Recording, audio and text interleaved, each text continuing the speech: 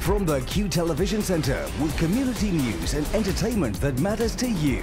This is QTV.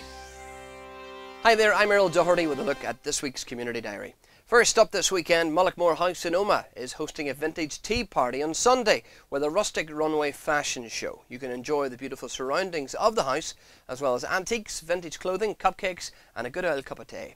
It kicks off at 2 o'clock and entry is only £5.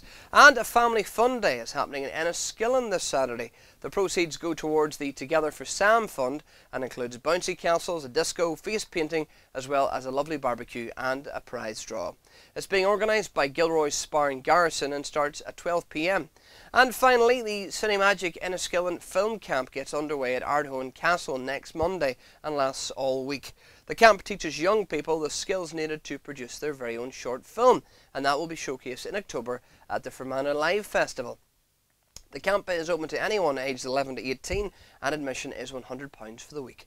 For more details on that, email sean@cinemagic.org.uk. Well, that's the Community Diary. I'll be back next time with a look at what's happening in your area.